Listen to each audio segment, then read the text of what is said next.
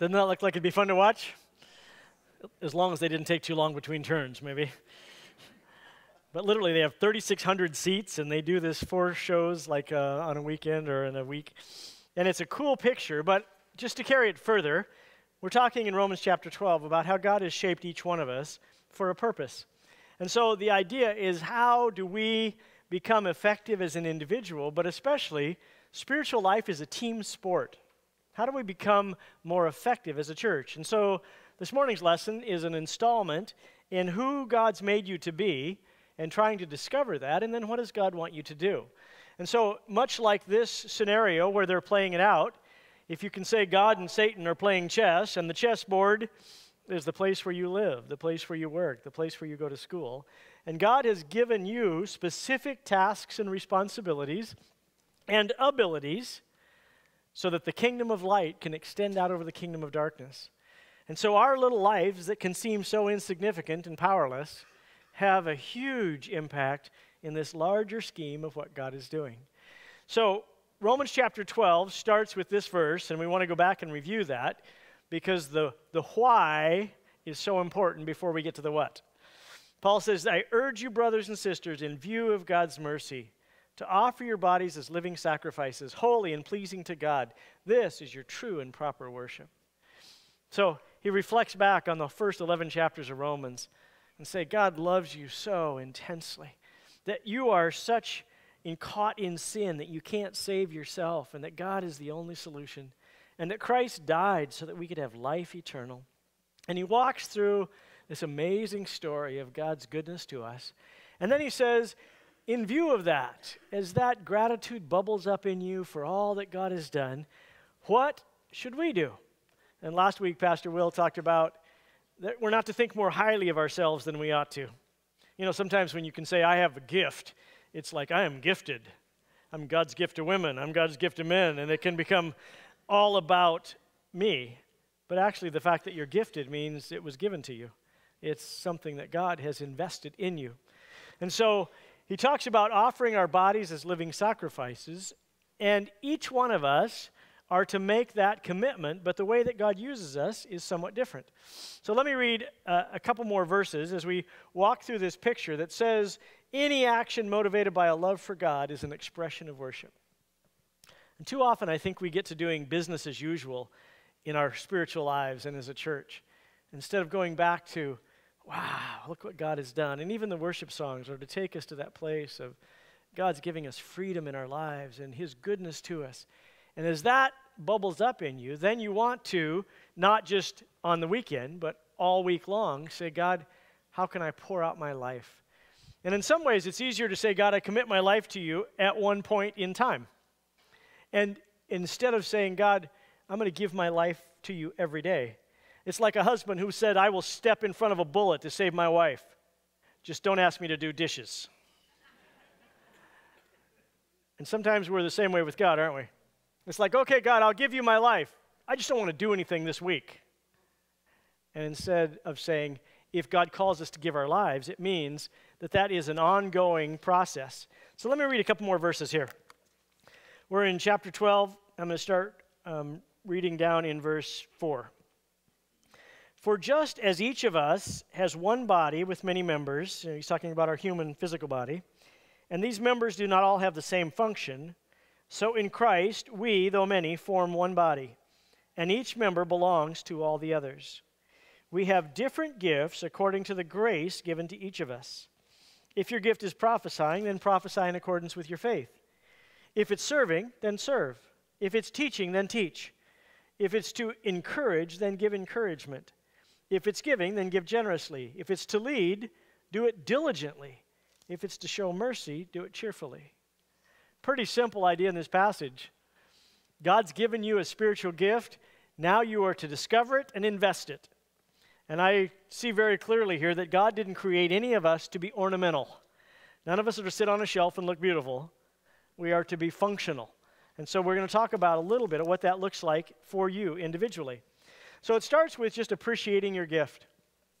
Having this clear concept that not only when I receive Christ into my life, he gave me the Spirit of God within me, but he also gives me specific abilities talents, viewpoints. And that is a part of my whole life. And we often use this shape to kind of describe to people how God's made you different on purpose. And it starts with your spiritual gift or gifts, which we're going to talk about today. And then often God will touch your heart for a specific need or a specific group of people. And then we each have different abilities. And that might be you're really good at audiovisual, you might be really good with electronics, you might be really good with taking care of people. There's all kinds of abilities. And then God gave us our personality. If you've had more than one kid, you know that they're different from the beginning. And that is a gift of God. Some of you wish you could give it back, but it is a gift of God for the personality that He's given you. And then He's given us experiences. And sometimes those are educational or life experiences. Sometimes they are painful experiences. And listen carefully. If you look at how God has made you, then there is nobody on this planet that is exactly like you. And God has uniquely called you to be a part of this extending the kingdom of light out over the kingdom of darkness. And He's asking you to step up and to take your place so that you can be part of the master chess game that God has going on. So He says, first of all, we have different gifts. So you have a gift according to the grace given to each of us. So the fact that it's a grace gift, and I think we need to expand our understanding of the word grace. Grace didn't just happen 2,000 years ago when Jesus gave His life on the cross. It didn't just happen 5 years ago when you gave your life to Christ and realized what it means to be a follower of Christ. Grace is something that God is giving or wants to give you every single day. It's His love and His power and His perspective in your life that's pouring in like the sunshine. Only God doesn't want you to be a cul-de-sac. He wants you to be a conduit. He wants you to take that grace that God is pouring into you, and He wants you to pour it into other people. And you will do that in specific ways. And the gift that you have shows up in how you see the world, in what needs you see, in where you want to get involved, and particularly in how God uses you to make an impact in other people's lives. Every gift has its own specific abilities, and it has its inabilities. So I'm going to give a number of definitions of some of the gifts that are listed in this passage. And on each one of them, I'll give you a caution, because it's just like the chess pieces. The bishops can go all the way they want, as far as they can go diagonally. They can't go one square in front of themselves. A rook can go all the way straight or to the side. They can't move one square diagonally. And each piece has its own specific role and its own specific blank spots, which is why you need all of them working together. So we're going to talk about individual gifts in the picture that all of us need to not only understand our gift and magnify that and operate in it, we also need all the other gifts around us. We need everybody because the body of Christ is gifted. So what are those gifts? And we're going to walk through 7 gifts that are listed in this passage. And it's not the only list.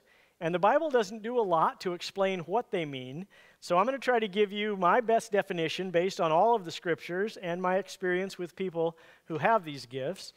And I believe that you at least have one of them, and you may have 2 or 3. So on your outline that I gave you, there's not much room to take notes under the titles of them. You can try to squeeze it all in there. But I've got a big box over here on the right side, which is for you when I'm walking through them. If you think, I think that might be me, take more notes on that one. And maybe you say a second one, oh no, that's even more true. And maybe you'll get to one you're going like, nope, that's not me. Which is fine, because we're not all gifted in all ways, but we are all gifted in some ways. So I'm going to walk through this list as we walk through this passage of Scripture. And I want you to be doing some of that internal thinking about, what has God empowered me to do? What is He calling me to do? And out of that sense of wonder, and I'll tell you, there's nothing more awesome than when the grace of God flows through you and you see you made an impact in somebody's life and it makes an eternal difference. There's nothing better than that. So that's what I want for you. So let's look at this list. It says, if your gift is prophesying, and then if your gift is serving, and if it's teaching, and if it's encouraging, if it's giving, if it's to lead, and if it's to show mercy. So he picks out 7 gifts, and he says, if this is your gift, get off your duff and get doing it, right? This is where you step into it. So the key passage is not, here are the gifts and let me explain them to you. It's, if this is your gift, lean in. So we're going to walk through this list, and this is the order that they are in the Scripture. I'm going to do them a little different order just to compare a couple of them with each other, and so don't let that confuse you. So the first gift is the gift of prophecy. And the prophecy gift can be one of the most controversial, or the controversial one in this list. And the idea, especially in the Old Testament, is that prophets told the future. And so they were involved in saying what is going to happen and giving cautions. And actually you see that in the New Testament as well. But the heart of the prophecy gift is not the foretelling about the future, but the forthtelling of God's will and God's word. And so this is a definition that comes from 1 Corinthians 14. And he's contrasting it to the gift of tongues. And he says, the one who prophesies speaks to people for their strengthening, encouraging, and comfort. It seems that this gift isn't something you sit down and do a lot of study about so that you can say something. God will prompt you in the moment for an individual or for a group, and you will speak out. And here's the definition: sharing words of challenge and strengthening, especially as related to dealing with sin. So, prophets, by their gift, have a very powerful picture of the holiness of God. And they don't want you to talk about mistakes or oops. They want to say, this is sin. And they're as willing to call it out in themselves as they are in other people. But they are looking at the culture around us and seeing the slide of where evil is being called good and good is being called evil. And prophets want to stand up and speak to that need. And as I was explaining that last service, my mom, who has a very strong gift of prophecy, is like, amen. Appreciate it. So it's a very important gift. Do we live in a world that is sucked into Romans 12:1, which says, don't let the world squeeze you into its mold? There's a lot of that going on. There's a lot of people who call them followers of Jesus that don't really honor the Scriptures and say, this is what God's Word says. And so prophets stand up and say, hey, let's get back to what God says. God is holy, and His church should be holy. Is that an important gift in the body? Yeah. Is it always a welcome gift? No, it kind of cuts sometimes. It's a bit painful sometimes.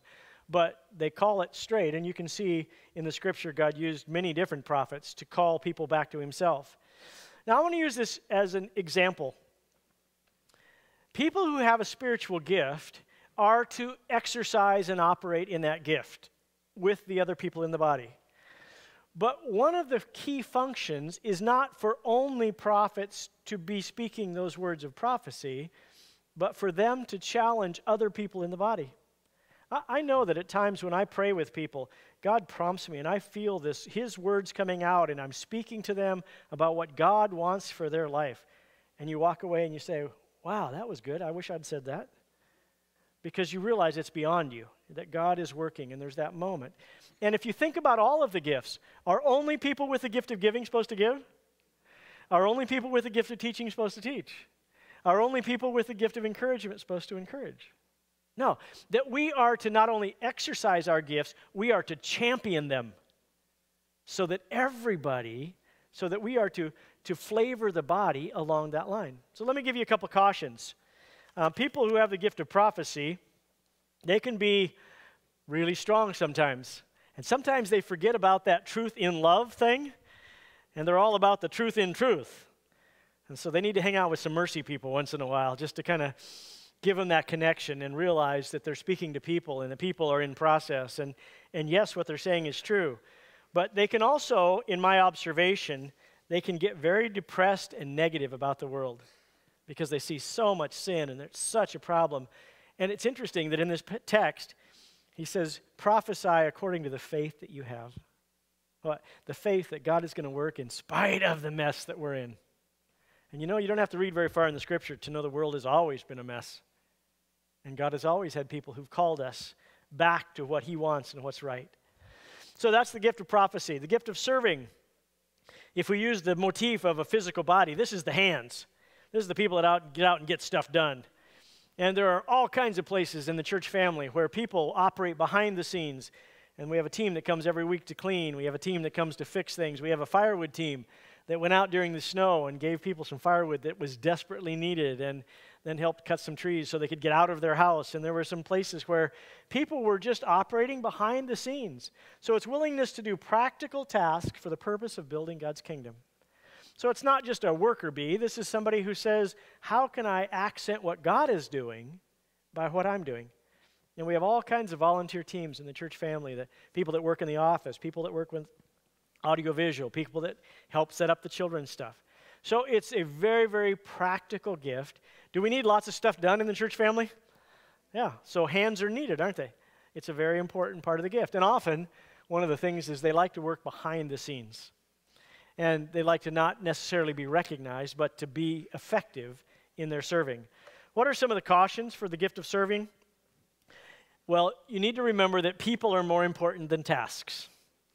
It can get to be about doing the checklist, getting things done, making sure that things are cleaned up and taken care of and supplied. And our mission is people helping people find and follow Jesus, not getting stuff done so the building is clean and so that the things are set up. And so you have to be careful to keep the spiritual people involved and to keep spiritual depth as the goal. That I'm not, because I'm a server, I don't need to study the Bible, I don't need to really grow, because I'm just a practical worker. But no, you need to be as spiritual as anybody in the body. And then a person who has the gift of teaching. It's giving emphasis and explanation to the Scriptures in a life-changing way. So, people who have the gift of teaching love to study God's Word. They love to get in depth and to compare passages with passages. And usually they like to talk about theology, and they want to know what the Greek word is behind it. And they're very, very interested in in-depth study of God's Word. It's a very important part of the process. And they love to explain it to other people. But they often, and he says, if your gift is teaching, then teach. And that can be done to a children's class. That can be done in a life group. That can be done in all kinds of different ways. But it may surprise you that this is not one of my top gifts. That people who speak publicly don't necessarily have the gift of teaching. It is your gift comes out in speaking publicly. And when I explain what my primary gift is, then you'll see how that maybe is different. Is teaching an important part of the church family? Do we need to be educated in God's Word? Yeah, we live in a biblically illiterate culture. People don't know heads or tails from the Bible, which is one of the cautions for a teacher.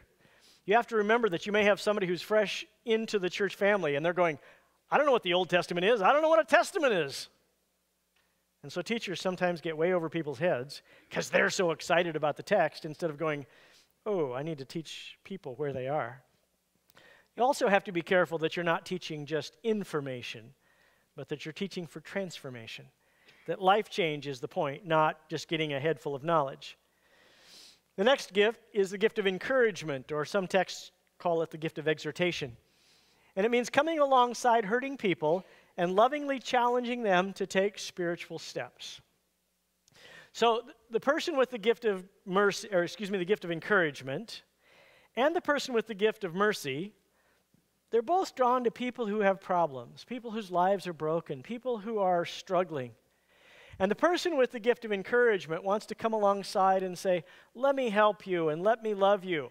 But if you have the gift of encouragement, there comes a point where you go, you're doing this again. The reason you're hurting is because you're making poor choices. Let's talk about that. Here's 4 steps, and this is my top gift. I want to see people grow spiritually. And I feel the hurt of the body sometimes when I stand up here and know what's going on in your lives. And I want to come alongside and help and heal. But I sometimes want to give you a swift kick to say, the reason you're hurting is because you keep disobeying God and it keeps getting you off track. And how is it working for you? And so there can be this, they say some people give you a pat on the back and sometimes it's a little harder and a little lower. And the person with the encouragement gift, in fact, I was meeting with somebody for a period of time, and they kept wanting to come and talk about their problems, but they never really wanted to change. And so I finally, in frustration, said to them, there's 2 kinds of people. There's people who like to talk about their problems to get sympathy, and there are people who are willing to make changes so they can get rid of their problems. Which one are you? I already had a sneaking suspicion which one they were. But I wanted them to see it and to hear it. And so that encouragement gift, and an encourager can come along and just say, I want to love you, but they also at some point start saying, what does God want to teach you through this? So what's the danger of the gift of encouragement? You can start pushing too quickly. Sometimes people are really broken up, and you start giving them 4 steps to move out of this difficulty, and they're not there yet. Sometimes people who have the gift of encouragement have a long tendency to give people God's wisdom, but they give them 4 steps to take it instead of tying it back to the Scriptures. So you come to trust in the wisdom of an individual instead of the wisdom of God's Word. So that's a caution for those who have the gift of encouragement. The gift of mercy also says they come alongside hurting people and bringing hope and healing. They're often involved. I was going to say the gift of encouragement is often a counseling gift. This is often people who are involved in our grief ministry, just coming alongside people that are hurting. And I want to put my arms around you as a visible demonstration of how much God loves you. And I want to help you walk through this process. I want to help you get through it. And it's just this loving, open, caring, and they can make you feel so cared about. And it's just like, healing to your soul. And so we have people. Do we need people with the gift of mercy in the church family? There's a lot of hurting people, aren't there? And sometimes it's because they need to learn something. Sometimes life just is hard. And so you need somebody to care about you and love you. So what are the cautions? The cautions is sometimes people with the gift of mercy can become enablers. This person's been doing these same foolish things. They're ending up in the same big mess, and you're saying, oh, poor baby again. You need to turn them over to somebody with the gift of prophecy. You need to turn them over to somebody with the gift of encouragement to say, how do we quit doing this? Or what can you learn from this that will keep you out of this same rut that you've become accustomed to? So they can become enablers. The other part is people with the gift of mercy need to have good boundaries. They're so compassionate that they can move towards hurting people to the neglect of their own life or of their family, and they'll go out for hours and hours and sit and listen and sometimes neglect the people that God's put in their immediate circle. So, very important gift, some cautions. And then the gift of giving.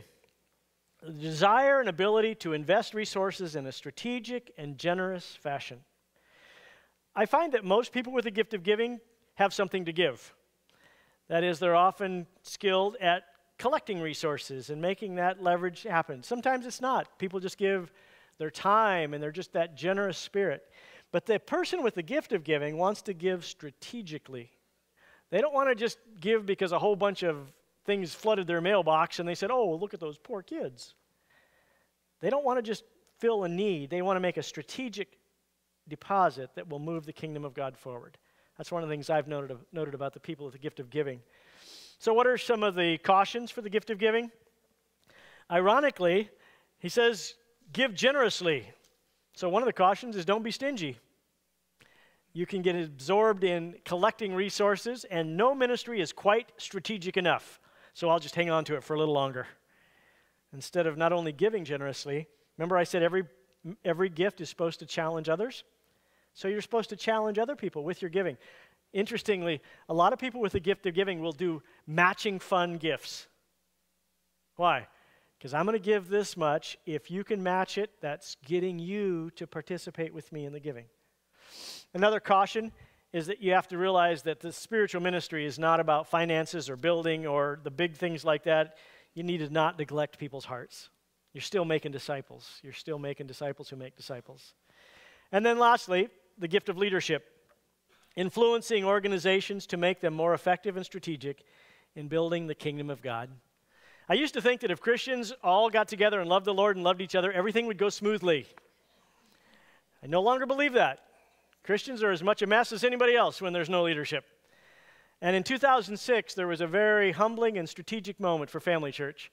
I'd been the lead pastor for 20 years, and I came to a very clear understanding that I'd become the bottleneck at the top and that my limitedness in the area of leadership, it's one of my gifts, but it's not my top gift, was hindering what God was doing at Family Church. And so we made an unorthodox but amazing switch, and Pastor Ed is going to come and talk a little bit about the gift of leadership because God moved him in at that time, and he became the lead pastor, and I became the teaching pastor, and God has used that partnership for the last 13 years in some amazing ways. And I want to ask you, tell us, your thing is way off over here, yeah. All right. tell us, what is the gift of leadership? So what do leaders do? So there's a number of ways you could talk about leadership, but how I would categorize it, there's 4 things that need to happen. A leader needs to name the problem, needs to vision cast, needs to build a team, and then manage change. So name the problem, that's always popular. Oh yeah. Have a better idea of what the future could be like, then be involved in getting the right people on the bus and the right seats, and then that whole managing change. Right. So explain how that works. Can you give us an example? Yeah, so as we were getting ready to open the campus in South Umpqua, it became apparent to me, we had done for a number of years just some really great things. Everybody was kind of working together, and then it just became apparent that we were not going to be able to accomplish the effectiveness that we needed to unless we came back and really got everybody on the same page. I look at it kind of like this. If everybody on the team has a paddle and you're in a boat and you're on a lake and you start paddling, but there's not clear direction, you kind of go in circles, okay? So More splashing than paddling. Yeah, and everybody's getting wet maybe. But so that's kind of where we were. And so I named the problem. I said, we have got to get more clear on our mission.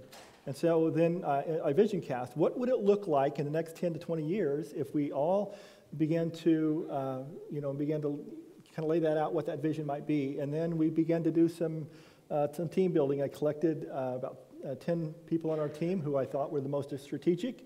And for the last year, we've been working through a process of really identifying who we are and where we're going. And out of that, we've got our new mission statement, people helping people find and follow Jesus. We've got our new values. And what we were doing was not bad, but what we needed to do, we had some new leaders, and they needed to be able to lead beyond us, beyond me. And so we're excited. We now have everybody got the paddle kind of rowing the same way, and now we're in the process of managing change and getting us to, over the next few years, to make what we're talking about, putting on paper, actually into actuality. And this was a great lesson for me because the church had the same weaknesses that I did, having been here so long, and it's hard to lead an organization to create strengths where there are weaknesses. And I got to watch Ed come in and spend the time that it takes and the priority to make that happen. So does that only work in organizations, or does God use that gift elsewhere? No, I think you use it in many, many places, but I'll give you a story of my own family.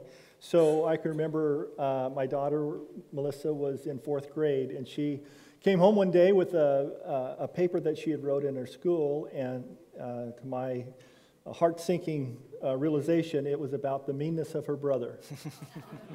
And so I named the problem. And I gathered the family together, and I vision casted what would it look like if we raised honor in our home.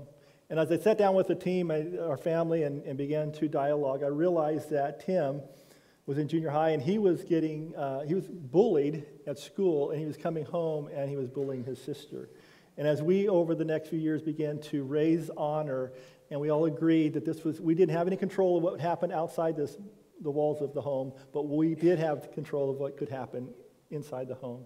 And I will say, by the time Tim graduated and as they were in their high school years, the closeness of that relationship was incredible.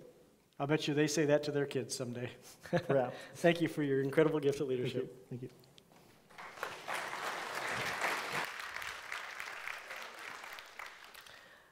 And I'll tell you what the 2 cautions are for people with a gift of leadership. They're control and power. That I want to make it run my way instead of for the goodness of God and the goodness of the kingdom and the goodness of the family. And I have to say, Ed has operated in such humility over the last 13 years, to such that he's doing all the hard work of leading from behind the scenes, and some people that go to our church don't even know what his position is or what he does. And yet he is humbly adding his incredibly important piece.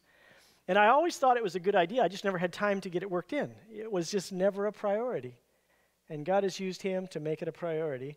And because of that, we've got a whole generation of 30s and 40-year-old leaders that are coming up with a clear vision that is going to last for the next 15 or 20 years, long after Ed and I have hung up our spurs. And it's a huge, important part that God does, and he's done it with humility. And Ed is not a controller. He sometimes lets us talk way too long before he says, let's make a decision. And it's that incredibly important gift that has made such a difference. And it's not typical. It's not how churches usually do it. But it was what God led us to do because of our gifting and recognizing that. So we need to believe in the giftingness of the body and how God is going to do that.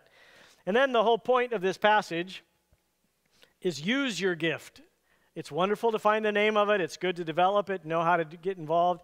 But using your gift is the only way for it to develop. We actually have a great tool for you. It's called the Spiritual Gift Assessment. You can go on the app on your phone. You can go on the website. You can get it in hard copy. And it's 108 questions of what tendencies you have, where you find satisfaction, where God has used you, where you feel like you might have weaknesses. The problem is that unless you've gotten involved in doing something for the Lord, either formally or informally, it's not going to help you much. It's a good place to start. It's a good place to give you some questions to wrestle with. But the more that you've exercised your gift, the more developed it gets. For example, if you have a child and you say, this child has a musical gift, does that mean they can sit down at the piano and play Beethoven's Fourth? No. It means that they have a sense of rhythm and a sense of they can hear the tones, they can mimic the tones, and if they practice and study, they could become a musician. Right? I know lots of people that want to learn to play the guitar. They just don't want to practice. And I have news for them. They will never learn how to play the guitar. It doesn't matter how gifted you are. If you don't utilize it, it will never develop. So part of it is getting involved in something. And sometimes it's informal, as Ed was talking about, in your own family, in your life group. Those gifts begin to surface as you step in and say, I want to do what God called me to do. And it will develop even more when you take some kind of a formal position at the church and you say, I want to try this out. Maybe after 6 months you're going, nope, this is not it. That's okay. That's a good answer.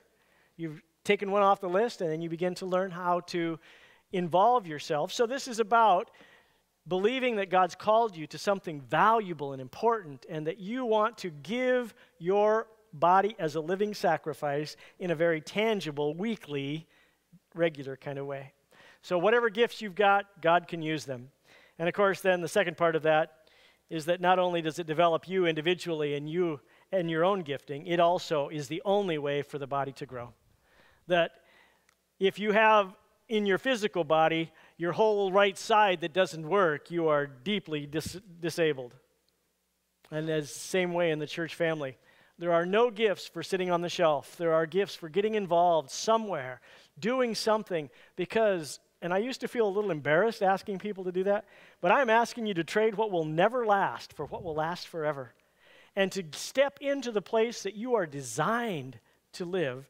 And when you sense that God is working through you and you're seeing lives that are changed, that is so exciting, and you know this was my destiny. This is what I'm called to do. And it's difficult at times. But when you're working where God has gifted you, you know this is what I'm supposed to be doing. I want that for you. I want that for each one of you. So I'm going to hand off to the campus in Greene and the campus in South County, and Pastor Sky and Pastor Will, take it away. Let me give you just a couple of points that you can add on to that. I encourage you to take that spiritual gift assessment. Asking yourself those questions and talking about what does it mean to your spiritual life will help you begin to isolate what God has created you to be. And again, I told you it's on the app, it's on the website, or I can give it to you hard copy if you ask for it. The second part of it is the best way is not to do the assessment. The best way is to do practice, is to get involved somewhere. And we have needs in the greeters. We have needs in children's ministry. We have needs in audiovisual. We have people that come all week long doing all kinds of different things with different skills and different abilities. And I believe that it helps them grow spiritually, and obviously it helps the Church of Jesus Christ move ahead. And ultimately, that's what it means to discover and find what the will of God is, His good and pleasing and perfect will. So let me pray for us, can I? God, thank you for this refreshment of the spiritual gift studies. And I know for some people it may be brand new, and for others it's something that they've heard about for years. But ask God that each one of us would step in and that we would see your hand at work and that you would develop and shape us and that we would get that excitement of using what you've called us to be, to see lives change and to see the kingdom of light extending over the kingdom of darkness. I pray right now, even by your Spirit, that you would call people who've been sitting for too long and that they would say, you're right, I need to get involved, and I'm going to step up, and I'm going to let God do a work in me. God, lead us. Help us put people in the right seats on the bus to get the right people involved in different ministries so that they can grow and so that we can grow. In Jesus' name, amen. We are so glad that you have joined us here at the Family Church service, and we trust that God is using the songs and the message to somehow challenge you and to help you take spiritual steps. If you'd like to be a part of our ongoing ministry, then we believe that giving is a part of what God has given us, a responsibility and a privilege, that we take a first part of what he's given to us and we give it back to him, both as a symbol that he owns everything, and we acknowledge that, and also as a symbol of trust that, God, you're going to take care of me. And so there is on the webpage a place where you can give, and if you would like to be a part of what God is doing here and through this video around the world, that we would encourage you to give and trust that God will take care of you and trust that you want to be a part of what God is doing here. Thanks for joining us, and we hope you truly feel like family.